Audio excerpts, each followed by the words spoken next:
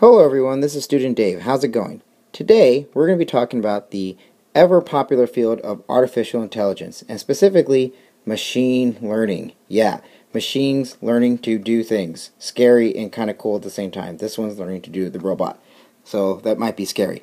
Anyways, machine learning is kind of this new buzzword in the social world, but it's kind of been existent for a while in terms of data mining and different things like that. But today we're going to be talking about the very general idea of intelligence, right? Something doing something intelligently. And then talk about specific examples of how machines can do this with different algorithms like support vector machines and whatnot. Then in later tutorials, I'm going to go specifically through how you could implement this yourself in MATLAB. But today will just be a general introduction of what is an intelligent system and then specific examples in computer algorithms. In order to understand artificial intelligence or machine learning, one must kind of first know what does it mean to know something? What is knowable? What is information? What is knowledge? And, bear with me on these semantics, but imagine that this is your universe. You live in this two-dimensional, flat, random universe. Instead of flat land, you live in rand land, okay?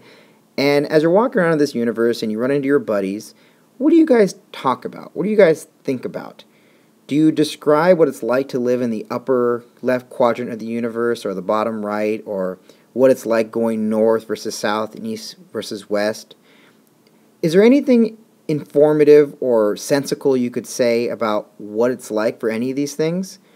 Every pixel value is independently varying and random across space and time in this universe, and so there's really nothing that distinguishes or makes anything different in any part of the universe from any other.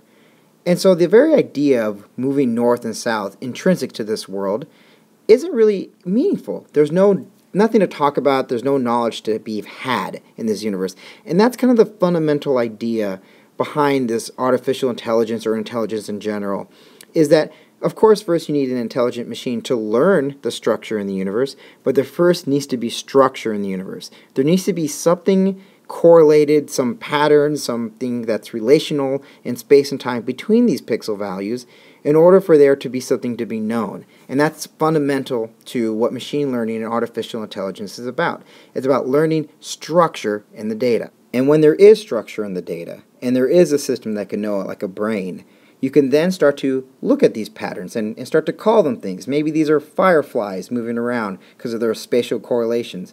Or maybe they're all arranged in a particular way that we might want to compress as lines or as moving lines at a 45-degree angle.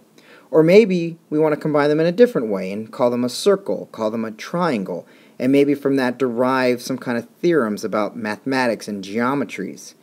Or maybe we might want to understand these lines differently, understand them as funny or lame, or fit them into social constructs perhaps.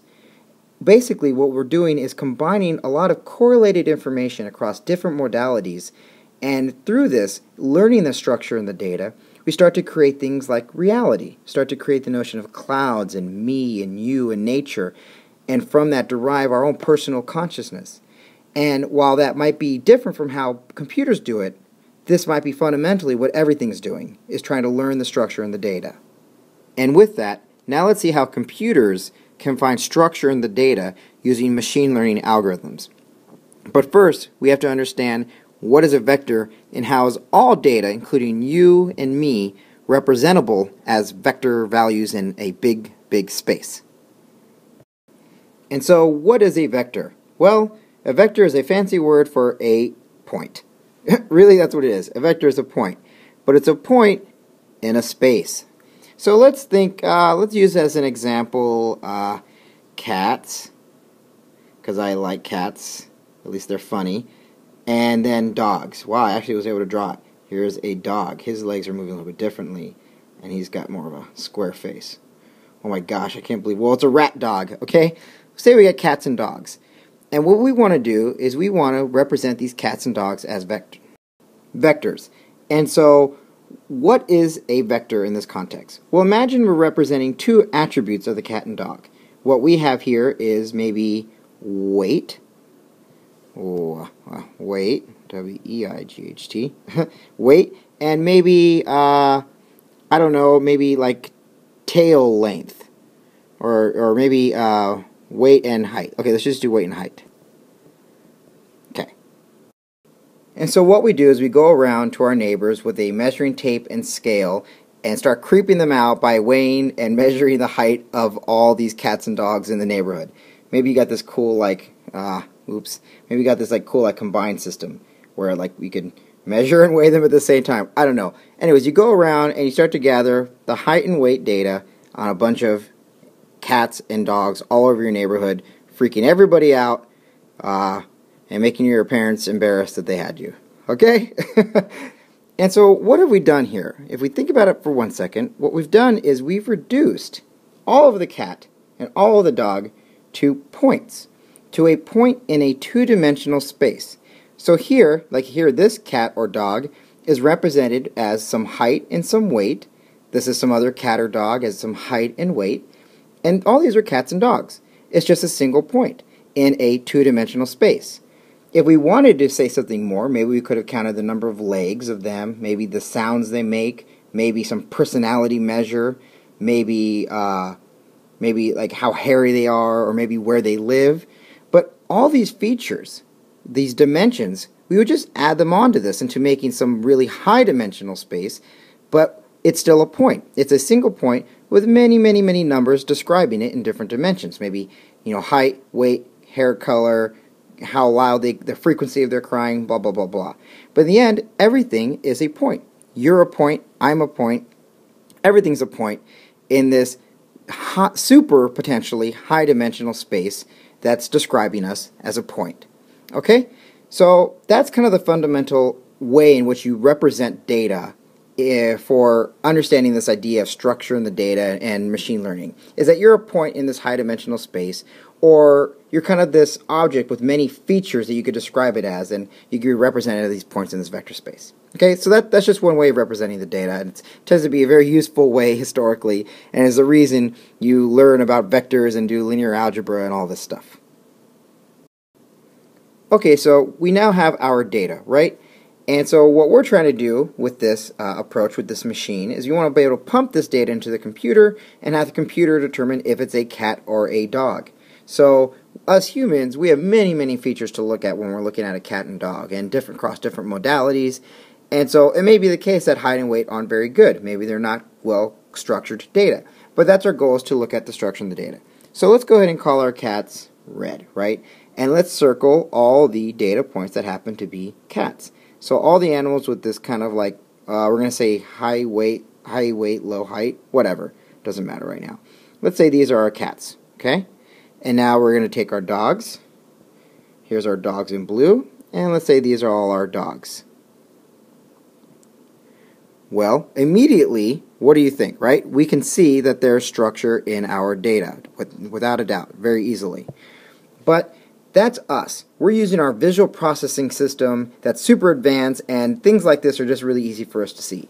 What we want to do is find out computer programs that can either draw a line between the data, or maybe figure out the relationship between data points, as saying all these are next to each other, or whatever. But basically, what our computer is going to try to do in this kind of supervised learning, I'll tell you more about those things in a minute, but basically take this input data, this data with labeled descriptors, is it a cat or a dog, and use that to then figure out if there's a way, by learning something about the relationship between these points, that I can then take in a new variable, a new point somewhere, a new point here, a new point here, and be able to accurately determine with some probability or some certainty that that in fact is a cat or that in fact is a dog.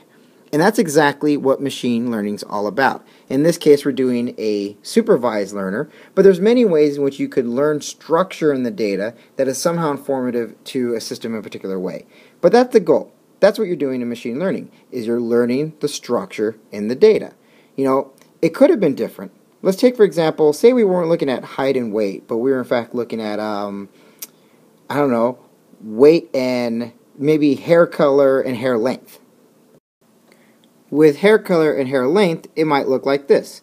That if we try to look at each of the points, there isn't any real pattern in the data. That is, there's no line I could draw or maybe cluster I could find that kind of uniquely picks out cat very nicely, nor one for dog, right? And so that's kind of the issue, right? Is that if your data is not very clean or separable or clusterable or somehow groupable, if there's no structure you could find that's uniquely descriptive of the cat versus dog, well, it'll be very hard to find a way to separate it, even with a really good training algorithm.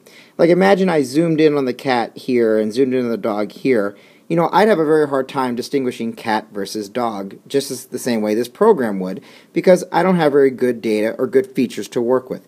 And that's kind of the fundamental thing, right?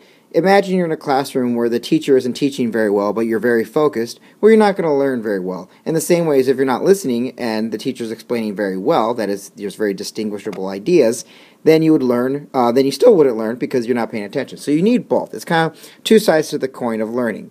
In this case, we're looking at a classifier, but there's many ways in which learning structure in the data can play out beyond just a classification. Say, for example, you wanted to do fit a line to predict something. Say, for example, we wanted to figure out the running speed of different of four-legged animals. So we combine these animals, right? And what we have is this is like position, and this is like time, right? And then you got these points like this, right? Well, then what you could then do is you could then fit a line to this. This would be called regression, right? And then if we had a new point, let's say, for example, we had a new point. We had a new point, say here or here. Well, we could predict, you know, where the position will be later on. Where the position will be later on if we started here, well, the position would be here at a different time. And so regression is kind of a different take, looking at continuous data and prediction, but the fundamental idea is the same, that these white points are all representing our data. In this case, we have two-dimensional data of time, position, and what we're doing is we're fitting some function to that data, but what we're trying to do is pull out the structure of the data. We want to know something about the relationship between these points, and from that, by learning a relationship between them, in this case learning the regression line, we can then, you know, generalize and have some predictive value and maybe compress the data into a single function rather than have memorize every one of these points. But that's what machine learning is, and that's what learning is. Is there structure in the data? Can we learn the structure in the data? And if we can, we know something about the data that we could then use for prediction, for description, for compression, whatnot. Okay? And so what we're going to do now is talk about the different types of learning algorithms there are out there that help fit these functions, draw those lines, find those clusters. Okay. So in general, there are kind of three types of machine learning algorithms, but you know, lines kind of blur between different styles and algorithms. But in general, there's supervised learning, unsupervised learning, and reinforcement learning. I'm going to go through some examples of each of these. You know, there's like these formal descriptions, but you know I don't like that. We'll go through examples, and then I'll show you in the later tutorials how we could implement these in detail in MATLAB. So in the first case of supervised learning, their particular examples are regression and support vector machine that we'll be working with. But in general, what you're given is you're given data, like in the cat and dog, we're given the height and weight, but then you're given a label. Here we're given, say, some independent variable and then some label dependent variable. And what you could then do is use these algorithms, support vector machines or regression, to support vector machine to draw a line and classify the data, and regression to build a predictor line. And what that'll then do is give you tools for new data to classify or predict the next value. Take, for example, text classification or fruit classification. Basically what you're doing in each case is you're given pictures. Given a bunch of pictures of numbers of people writing them down, or a bunch of pictures of fruit at different orientations and depths. And what you then do is you have somebody go through and go, okay, well, this is a watermelon, this is a 4, this is a 3, these are grapes. And from each of those labeled data, maybe we took out the color and roundedness, or here we took in the edges or darkness, or maybe the overall length perhaps. And using those features, labeled features, we try to find a line that separates the data, or some line that accurately predicts the next value. In this case, we'd be mostly dealing with support vector machine. And with all those labeled data, that's our training set to figure out what line we should draw. And then you go, well, you give me a new fruit or a new number, handwritten number, and see among the features I got, and with that classifier rule I have, what is it? Is it an apple, banana? Is it a 4 or a 7? And basically what you're doing is you're using that training set, that labeled training set, to then classify your data for new data sets. This would be your testing set. In the case of unsupervised learning, well, what you're doing is you have the data, but you don't have the labels for the data. Here we've drawn labels on them, but this isn't in particular the labels that were given to us. They were inferred by using either k-means clustering or Gaussian mixture models. And in this case, all we're doing is saying, well, is there structure at all in the data? Is there relational associations and distances between these values that allows us to say, you know what, these all seem close to each other, but far from other groups. And so we can say this is a cluster, and so is this. We have 3 clusters. Or maybe we have 4 from this, who knows. The idea is that what you're trying to do with these different algorithms is to look for a structure just native to the data. Now some people have done this for a lot of different research, but in this case I like this one. This is where they are shining a light and trying to figure out what parts of the body are the body of the fly, what part is the wings, like basically segmentation. And what they do is they threw that data into a histogram and then used a Gaussian mixture model and fed a Gaussian functions to the different attributes of the histogram, and we're able to find these kind of groups of data. In particular, the body tend to have a different histogram than the wings on average, and so if I look for just this histogram, this bump in the Gaussian, in the double Gaussian, that's going to pull out the wings versus the body. And see, this is a case where we didn't know beforehand what these 2 bumps represent. We just said, are there 2 bumps in the data? Oh, look, there are. Okay, now we'll just take one half, the half that's associated with the wings. And so this is kind of unsupervised learning, where you're given data and you're just looking in general for structure in the data, independent of any labeling. And in the last case, we have reinforcement learning. And reinforcement learning is all about learning the right policy of behaviors in a particular environment so that you get positive reward. And so this is what we do all the time when we're moving around in the world and making life choices. It's also involved in games and lots of robots and machines. In particular, there's the Markov decision process and dynamic programming, and I didn't put it here, but Q-learning is a good one. I'll be going over that one. But it's good for finding basically a policy or a sequence of rules of actions given a particular environment towards getting some optimal value. So in this case, say you want to get through this maze, you go here, up, I got a wall, that's punishment, that's negative reinforcement. It's not explicitly labeled as like, this is the wrong place to go. It's saying this hurt, this isn't as fun. And then you go this way and you get a positive reinforcement. And through time, by using these different algorithms, you could then find the optimal path. The same ideas apply to things like multi-armed bandit problems, where say you got these different slot machines and you don't know the value of each one. You don't know the payout for each one. Well, there's ways to create algorithms for the right way to, test these different slot machines. You can't do it all at once like this octopus is doing. You only get one at a time. And you can figure out what is the optimal policy for exploring these different slot machines. Google, for example, instead of slot machines, is dealing with ads. And it's like, what ad do I need to give you, the user, in order to get you to click on it? Which ad has the highest click-through rate? I don't know beforehand, so there might be some optimal policy of displaying ads of different subtle word choices that will yield the most amount of revenue. And also, pathfinding is not really just about spatial systems, but it could be about figuring out what is a correct sequence of thruster commands on a spaceship, for example. That's just one example. But in general, this is reinforcement learning. These are different programs for that. Then I showed you the unsupervised and the supervised learning. And in the next tutorials, I'll be going through the MATLAB implementations of each of those in a lot of detail. Okay? All right, thanks.